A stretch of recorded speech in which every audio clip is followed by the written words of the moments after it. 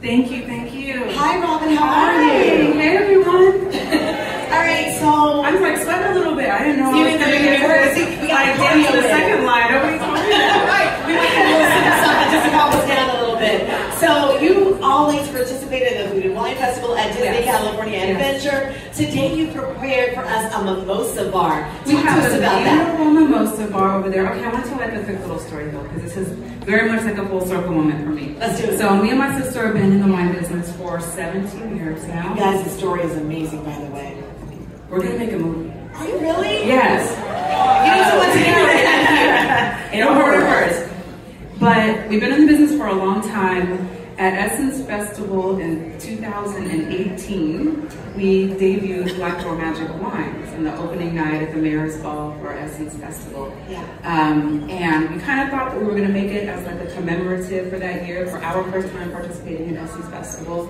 And I'm just excited that we're here now at Black Girl Magic Wines has become our best-selling wines by far. Wow. So thank you all who love and drink Black Girl Magic Wines. And then to be here today with this beautiful mimosa bar, with our friends at Disney Hulu, it just feels like it's very full circle. So thank you. Yes, well thank you for coming. We're really excited about everything else that you guys have to offer. And we'll be sampling around. All right, thank you, thank you. Thank you, Robin. How you doing? How are you doing? How are y'all doing? Okay, well we know that you all are now a part of the Disney Music Group. You just launched into with the family of collaborators. You and Natalie Prosper have a new label within the Disney family. How does it feel already to be a part of this? It's surreal, to be honest. I didn't expect to get this far in my career. You know, I just love doing music, and you know that's all we care about. But to have this kind of ability to have a label and kind of do it in this way is yes, yeah, that's amazing. You're going to be able to spearhead a lot of big projects through that. Now, you guys have partnered with Landscape Disney Music Group. You named the company Good Company. The label is Good Company. Where did that come from? We just wanted to create an atmosphere of just how we always hang out together, and it always just felt like we were a good company. And we would have just expand that to artists and different creators to just create an environment where you can just hang and have fun and do the thing that we love, which is music. So we need to have a company. Well, we can't wait. You guys are in Good Company today, right? Give them a round of applause underneath you. We'll be hearing more from the music from you all as well. Thank you. Congrats again on your success, fellas. All right, guys. So let's talk. Michael, stories and representation matter in the real world and, of course, in fantasies like Aladdin. What does representation mean to you? Oh gosh, representation to me, it means so much. I think one of the biggest things it means is freedom on so many levels, right? There's a freedom of representation. I will never forget when I was a little chubby chocolate boy growing up in Orlando, Florida. Come on, Orlando! Yes! I saw my very first Broadway show. It happened to be a Disney on Broadway show, Beauty and the Beast. And in the ensemble was this little black man, and he was a spoon during Be Our Guest, Be Our Guest. And I looked at that man in the ensemble, and I was like, I could be the spoon. Like, this is it. Cut to, years later, I'm playing the genie in Aladdin on Broadway. That is representation and why it matters and why it is so important. So that would be my answer. Erica, a similar question for you. Why do you think that Maxine resonated with so many people and still continues to resonate now in terms of representation? Well, first I have to say thank you to everyone who's ever supported me. Inside of that role, I found that the way I looked represented a lot of young women, or the way they wanted to see themselves in the world. Right. And their aspirations. Obviously, I was not a lawyer. I had not even gone to college, but there I was playing one. And I got a chance for all the people who had instructed me, whether they were instructors in school, educational, people that I admired, Whoopi Goldberg, you see that style, that's Whoopi. I just done a movie with her. Cecily Tyson was the person who said, don't ever let anybody tell you what to do with your hair. So I had the confidence to walk on that set. As legends right That's there. right. Instructing me, pouring into me. But they were poured into like other people. Their family, their fathers, their mothers, and all of that. And that's representing. you're not just representing yourself, you're representing all the DNA within you and within your mind. It's very powerful. It's like conjuring something from far away somewhere in someone's womb, and inside of their spell, they made you, and you are the manifestation of that. Yeah. So please walk forward with that and know that imagination is the biggest nation in the world, and what you create is important. So own your origin story, and that's part of Mac's origin story. Come on, that's the whole word. That's the whole word. Biggest nation. I love that. All right, so here in Essence Fest, you know the brands across the Disney company are celebrating the power of joy. Of course, Black culture, Black stories. And a final question for you both. Michael, as you see and think about the power of joy, what are the stories you want to tell and see in live entertainment? Well, you know, it is amazing getting to play a character who is full of love, light, and laughter. To see a Black man smile in an ad, and to see what that looks like as opposed to some of the other images maybe that we've seen. To me, there is power, of course, in struggle and all of that. And we have seen those films, we've seen the TV shows with that. I am very excited about what happens when we just see a person and we see what's also after the struggle. We know, well, here, you know, of course we can feel what they've experienced, but what is the after? Can we celebrate the joy? Can we see the joy? Can we actually, it just happens to be that they are Black, you know, and it just happens to be that they are of color. That to me is an exciting place that I'm really excited to sort of, to really be a part of that change and to be a part of those stories that really say, I'm here. Yes, there is a struggle, and I am literally the living example of the dream for my ancestors, but I am living, and I'm here. And so let me live in the joy and show it. Why not?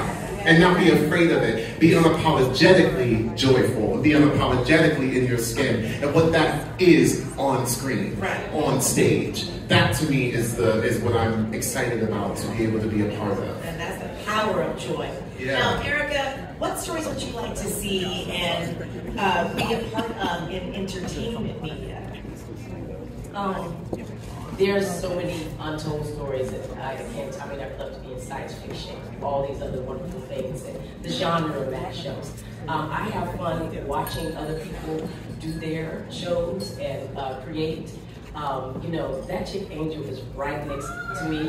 She and her husband Marcus are fantastic. I watch them and look at their relationship and the way they menace their children with all their antics and adventures, and think that's a story that I would like to see told, and their continuation of how they're building that, and also building with other influencers. They do it very well, and I have to Mark you and say thank you so much for showing this example of cross-contaminating between different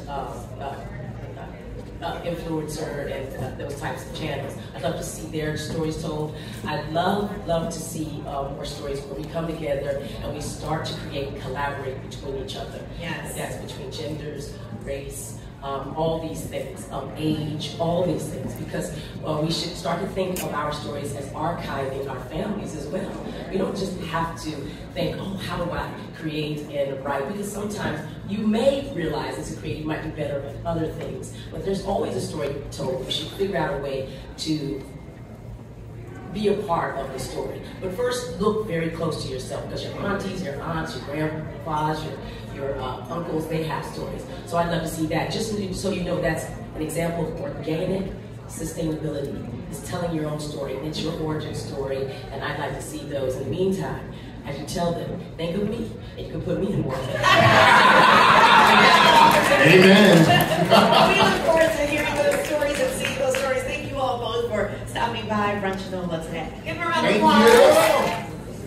All right, Sybil and Savon. Sybil, you mentioned earlier celebrating soulfully. Can you share more insight into that?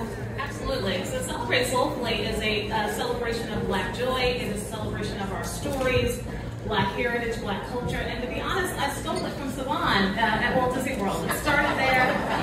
She curated it with a great team from Yellow Shoes and created this product so it could represent us, reflect our culture, reflect what we do, who we are. It's a great product that really is about our music, It's about product that really expresses who we are, what you like and want to see in the parks and theme parks. So, Savannah, anything you feel there? You know what? First of all, I'm just going to say thanks, sis, because that's a compliment, but it also comes from support. Seeing yourself in a civil has just been a great blessing. So I think that's also what the foundation of how Celebrate Soulfully came from. And can you give us some examples of what we see when we're celebrating Soulfully throughout the parks? You know, it's a couple of things. For me at Disneyland, it lives on all throughout the year in Lincoln Theater. For example, we worked with National Geographic to change the expression of how we told the story of Lincoln and the enslaved people and our freedom. It wasn't just about Lincoln freeing the slaves, because he didn't, right? It was about Frederick Douglass, right? Frederick Douglass really worked to convince him of our need for freedom. So National Geographic really expressed that story the way that it should have been told in the first place. And so that was really important to us. Also, the Tale of the Lion King. So talk about a great story told from the perspective of Simba. So that's another great way that we bring it to life with continuity. We also think about key themes like Black Music Month. So we celebrate Soulfully during that time period. We celebrate all year long because we exist as a people all year long. And that's really important for us. How do you guys celebrate? Well, you know, we celebrate Soulfully every day. And what I'm proud of is over the last 4 years, as we're going into our 4th year now, we're consistently growing, learning from one another, figuring out new stories to tell, because the numbers of stories that we have to tell are just unlimited.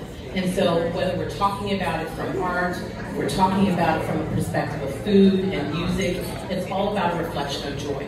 So those experiences include things like at Disney Springs, our art walk, celebrating great Black artists. It's Motown Mondays at Disney Springs, bringing the music, bringing the energy in the right places. It's also celebrating great Black talent in all of the other ways that oftentimes we don't know about, but they're always there. Like our Black chefs, thinking about our efforts in Cooking with Soul, how you find out about all of the amazing offerings across Walt Disney World property that are made up authentically by our Black chefs and great talent. It's all of those things and so much more. If you love a good festival, Epcot Festival International is just filled with all of these joys and the things that just fill your soul and fill your belly. I can't wait. Are y'all ready to go? Ready. Okay, you can't go yet. We still have things to do. All right, so Sybil, how have you, as a Black executive, been able to use your seat at the table? Because of course we've been talking about representation, right? This is the epitome of what we've been talking about. This is right here, the manifestation of it. Tell us about how you've been able to use that influence. Yeah, it's about bringing other Black creators, other Black leaders into the company. It's about making sure that they have their voice and that their voice is needed. It's about making sure that we have diverse perspectives and representing brown people, the LGBTQI plus community, making sure that their voice is at the table. It's ensuring that the product reflects people that aren't at the table for themselves. That's incredibly important to me. I've been coming to the park since I was a kid, but I haven't always seen our product reflect who we are. And so, you know, whether someone wants to hear it or not, it's about them getting that stuff, no matter what. Come on now! Talk about it! So, you know, when you go to the parks, you want to bring the families, you want them to have a great time. It's all about summertime right now, families are vacationing. Salon, what do you want the Black families to experience at the theme parks? Well, you know, Deja, you and I were talking a couple of days ago, and I shared with you one of my personal favorite quotes by the incomparable Maya Angelou, and it ends in, people always remember how you made them feel. And so when I think about how I want Black families to feel when they come into our parks, I want them to feel like they belong. I want them to feel the genuine commitment to celebrating Black culture and feeling like they were welcomed and that they were intentionally invited. And so that's part of our role. And so really that's what I look forward to, and that's what I like to see when we're out in the parks. But it goes beyond that into the community as well.